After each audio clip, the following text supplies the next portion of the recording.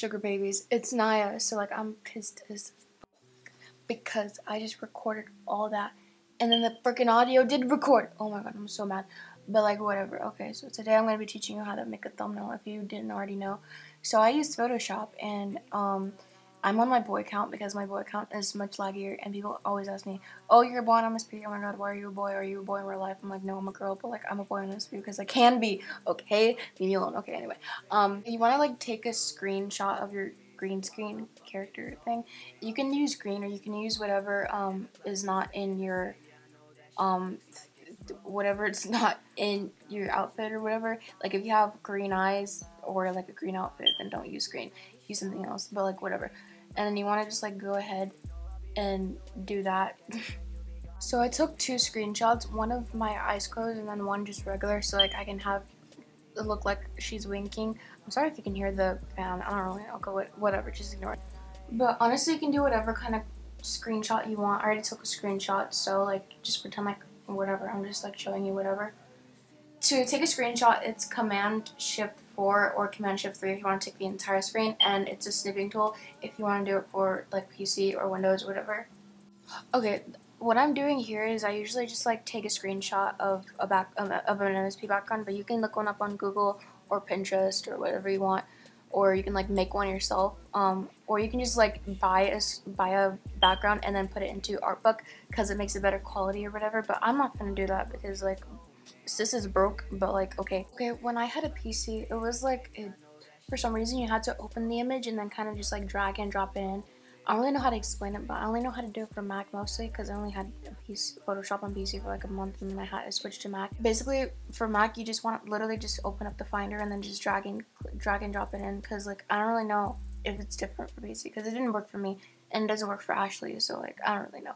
But like okay, first you want to like select both of the layers like and you want to right click it and you want to click rasterize layer. And then you want to right click this thing and go to magic wand tool, and I'm gonna just select the green, right click and click similar, and then delete on your keyboard, and then Command D to deselect it, and then you just do the exact same thing for the other one. If you want, you can turn up the tolerance to like I recommend 30 to 50 because it's a lot more better. Like it'll get rid of the green more easier. And then just like if you have like green spots, you just like whatever, just delete it if you want to. I really don't care. But like okay.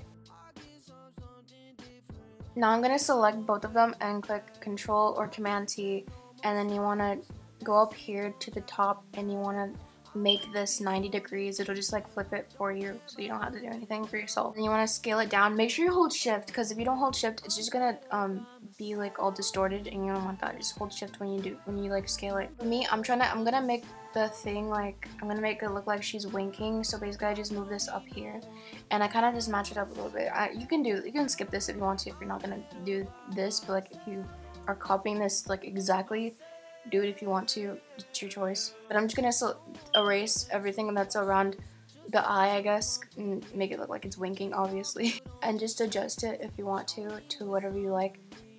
And then you want to select both of them by holding Shift or Control or Command, whatever. And you want to right click and click Merge Layers, or just like basically make it into one layer.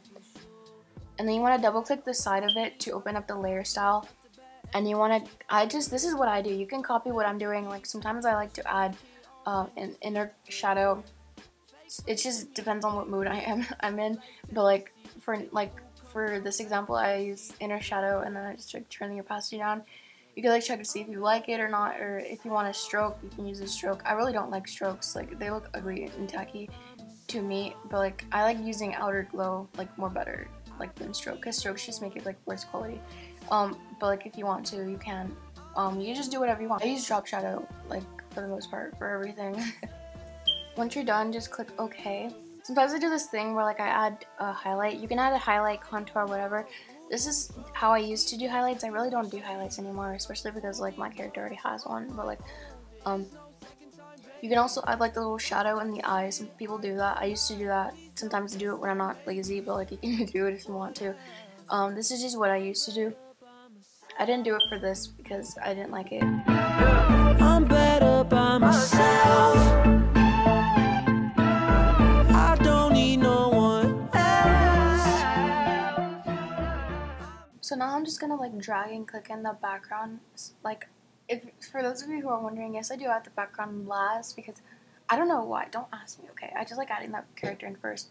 Now, once you do add the background, if you do add the background last, like how I do, make sure like because sometimes it looks a little weird, like the layer styles on the character look weird once you add the background for some reason. So just like adjust the quality.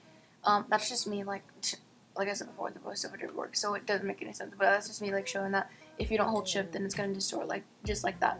So basically, just hold down shift, and you'll be fine. And then click enter, and then just move the layer under the character. Now I'm gonna like blur it. I only do like motion blur because it looks better. I don't know why. Don't ask me why. Okay. Oh, by the way, to scale up and down, like to move the screen like up and down, use command minus or command plus or control. I really don't know what you're using, but like okay. Now for the text, you can copy exactly what I'm doing, but I recommend you like do your own thing. If you want to copy exactly what I'm doing, like that's fine. I really don't mind. But basically what you want to do is you want to add text, you click the T, and you want to scale the thing up to like 250, 300, doesn't really matter. But like you want to scale it up because like if you leave it small and then like try to free transform it to be bigger, it's gonna like be bad quality, if that makes any sense. So scale it up and then you can like adjust it if you want later. So type in your text and press Command A to select all the text, and you can change the font. And the fonts that I usually like using is called the bold font, and I literally use this for every single thumbnail that I use. But you can download fonts from dafont.com. You know, dafont.com, but like yeah, I use the bold font, or you can use like different font, and like yeah, you know what I mean. And then you want to double click the side, of course, pull up the layer style, and click gradient overlay. I'm just gonna teach you exactly how I make mine, like exactly. I usually click something from like the background, or what I usually do like for most of my thumbnails is I use blue, like this type of blue. I don't really know like what made me came up with blue, but I use blue for the most part. But like for this example, I just ended up using the color from the background. So I usually make one dark and then copy the color number and paste it into the other side of the gradient, and then I just make it darker or lighter. It just depends on my mood, like I said before. This is just me changing it up a little bit.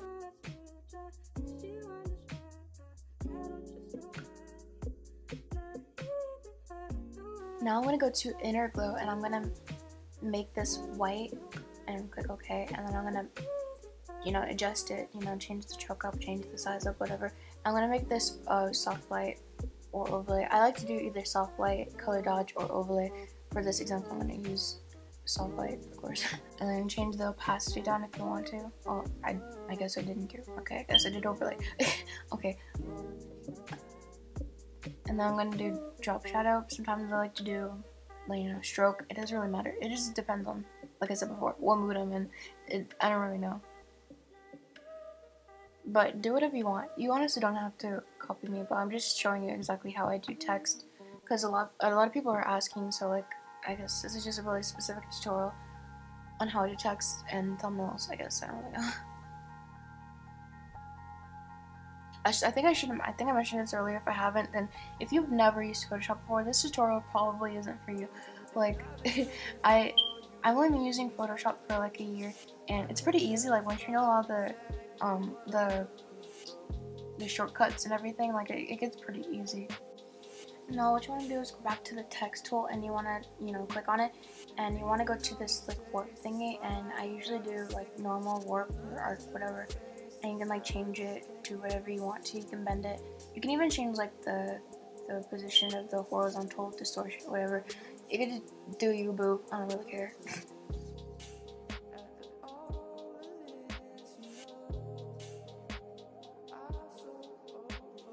You can already see that the thumbnail is obviously coming together already. I decided to move the characters below because like once you have like long words, I guess, I don't really know, you can't really put the character on the side because it looks weird, and then you just have like big spaces on the top and the bottom. If that makes any sense, probably doesn't. But I decided to add another character in. It's pretty easy. I'll show you how to do it in a second. But like, it's just me adding the tutorial part. I used a different font. I think I used Bebus, whatever it's called.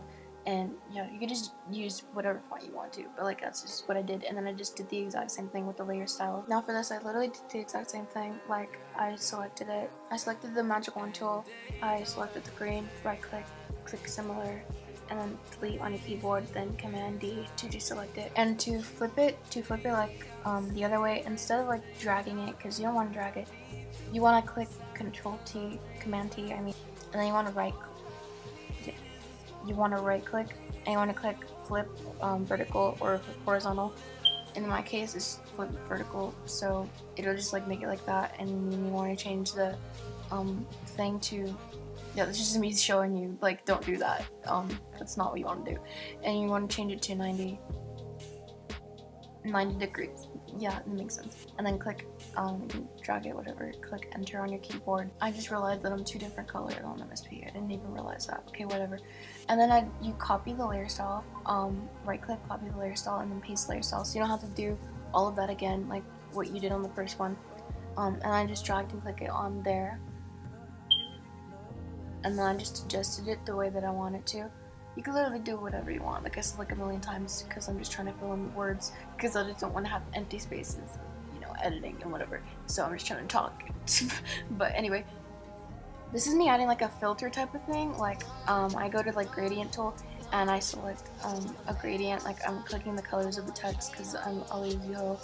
And then this is just me like, make sure you add a new layer. I keep forgetting to say that, like make sure you add layers, because if not, it's just gonna be hard to do.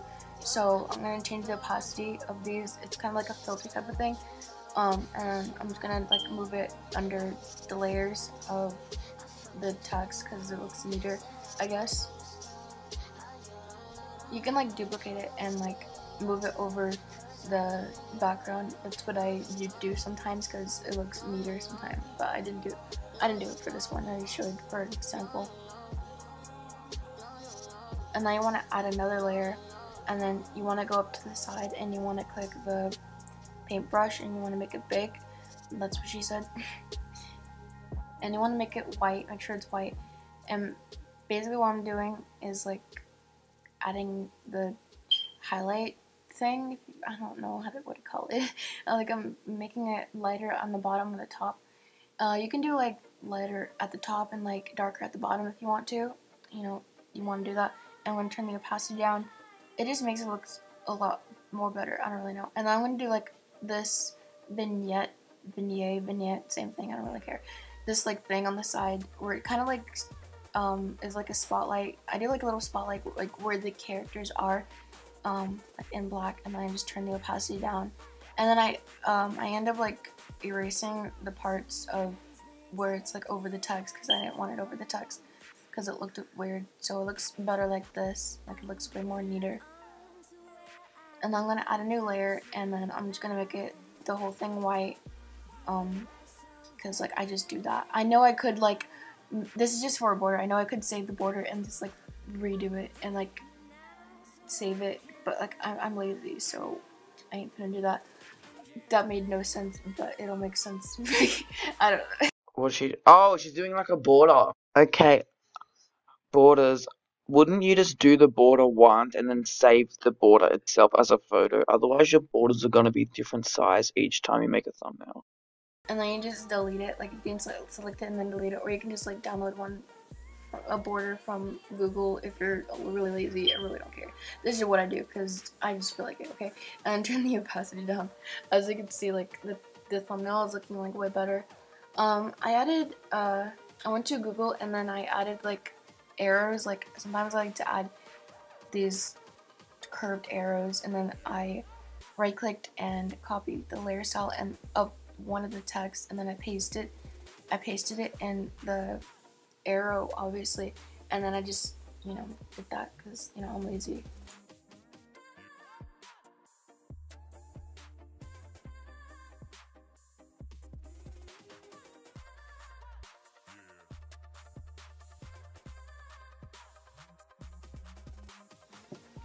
Then the last thing that I did is just open the screenshot that I screenshotted of these like rays thing. I don't really know.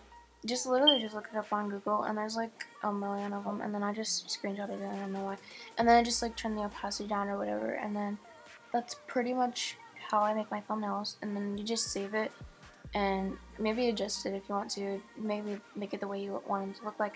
But thank you so much for watching. I hope you enjoyed. I mean, I hope this helped you. I mean, I don't know. I hope this helped you in some kind of way. Have fun making YouTube videos. That sounded so cringy. Why did I say that?